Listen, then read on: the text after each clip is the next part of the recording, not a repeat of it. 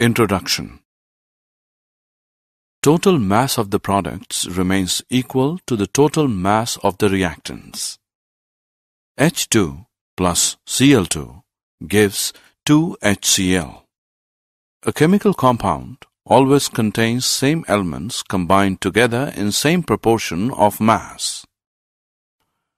Ice H2O 1:8.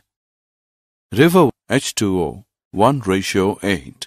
Sea H2O 1:8. Objectives.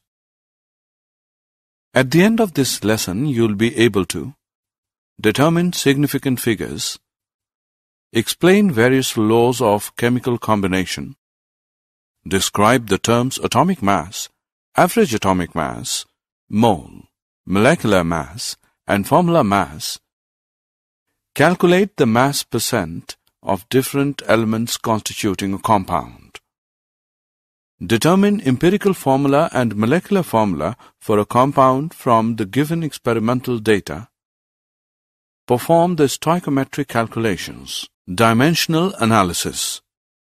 Often while calculating, there is a need to convert units from one system to other. The method used to accomplish this is called factor label method or unit factor method or dimensional analysis.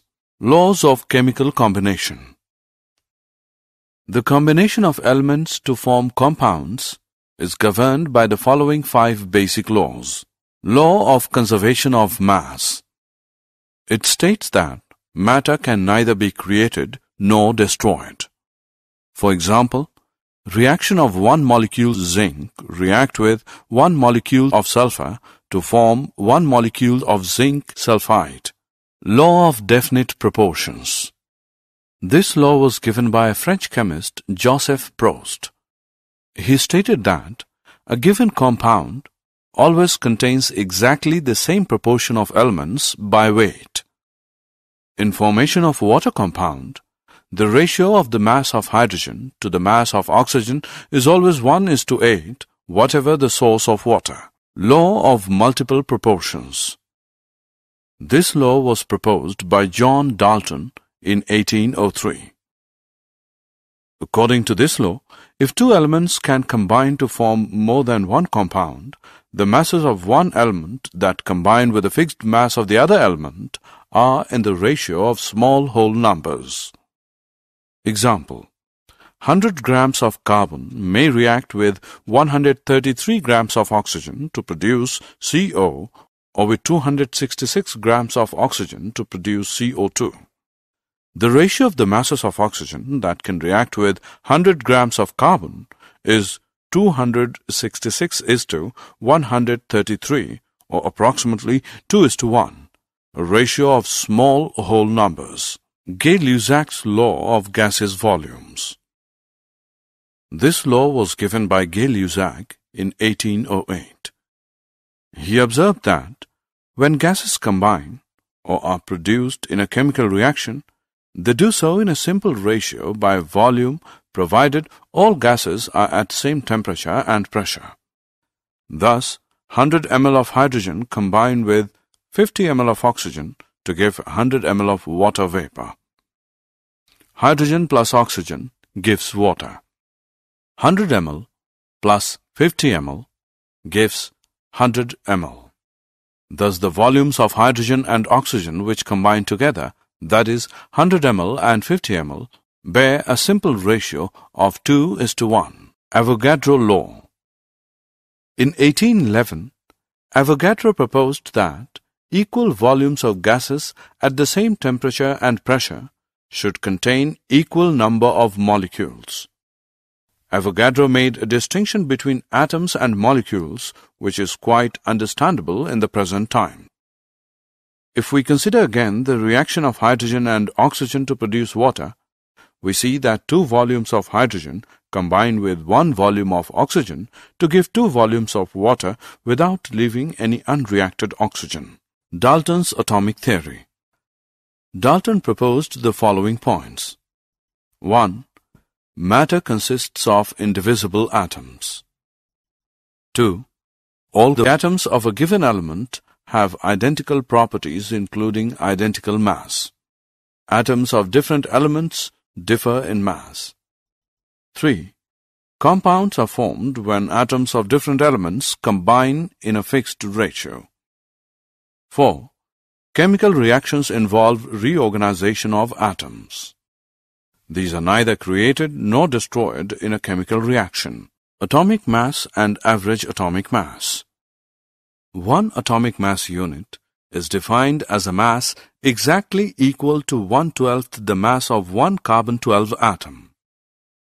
And 1 AMU is equal to 1.66056 into 10 raised to the power minus 24 gram.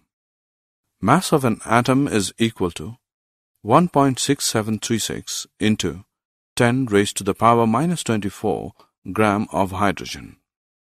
Thus, in terms of AMU, the mass of each atom is equal to 1.6736 into 10 raised to the power minus 24 upon 1.66056 into 10 raised to the power minus 24, which is equal to 1.0078 AMU, which equals 1.0080 AMU. Similarly, the mass of oxygen 16O atom would be 15.995 AMU. When we use atomic masses of elements in calculations, we actually use average atomic masses of elements. Example: the average atomic mass of carbon isotopes will come out to be 0.98892, 12U plus 0.01108, 13.00335U plus 2 into 10 minus 12, 14.00317U is equal to 12.011U. Molecular mass and formula mass. Molecular mass is the sum of atomic masses of the elements present in a molecule. It is obtained by multiplying the atomic mass of each element by the number of its atoms and adding them together. Example: molecular mass of methane. CH4 is equal to 12.011U plus 4 into 1.008U is equal to 16.043U. Similarly, molecular mass of water H2O is equal to 2 into atomic mass of H plus 1 into atomic mass of O is equal to 2 into 1.008U plus 16.00U, which is equal to 18.02U. The formula such as NaCl is used to calculate the formula mass instead of molecular mass, as in the solid state sodium chloride does not exist as a single entity. Thus, formula mass of sodium chloride is equal to atomic mass of sodium plus atomic mass of chlorine is equal to 23.0U plus 35.5U, which is equal to 58.5U. Percentage composition. The percent composition of a compound is a relative measure of the mass of each different element present in the compound. Calculate the percentage composition by weight mass of element is equal to total mass of element present divided by molecular mass into 100. Empirical formula and molecular formula. Empirical formula of a compound shows the ratio of elements present in a compound. Molecular formula of a compound shows how many atoms of each element are present in a molecule of the compound. The empirical formula mass of a compound refers to the sum of the atomic masses of the elements present in the empirical formula. The molecular mass, formula weight, or molecular weight of a compound is a multiple of the empirical formula mass. Mm is equal to N into empirical formula mass. Empirical formula can be calculated from the percentage or percent composition of a compound. Examples of empirical and molecular formula. If carbon and hydrogen are present in a compound in a ratio of 1:2, The empirical formula for the compound is CH2. The empirical formula mass of this compound is 12.0 plus 2 into 1.0, which is equal to 14.0 g per mole. If we know the molecular mass of the compound is 28.0 g per mole, then we can find the molecular formula for the compound. Mm is equal to N into empirical formula mass. 28.0 is equal to N into 14.0. So N is equal to 2. So the molecular formula for the compound is 2 into empirical formula, that is 2 into CH2, which is C2H4. There are many compounds that can have the empirical formula CH2. These include C2H4, ethene or ethylene, molecular mass is equal to 28.0 and N is equal to 2. C3H6, propene or propylene, molecular mass is equal to 42.0 and N is equal to 3. Stoichiometry and stoichiometric calculations. Stoichiometry deals with the calculation of masses, sometimes volumes also, of the reactants and the products involved in a chemical reaction. Example, CH4 plus 2O2 gives CO2 plus 2H2O. The coefficients 2 for O2 and H2O are called stoichiometric coefficients. Similarly, the coefficient for CH4 and CO2 is 1 in each case.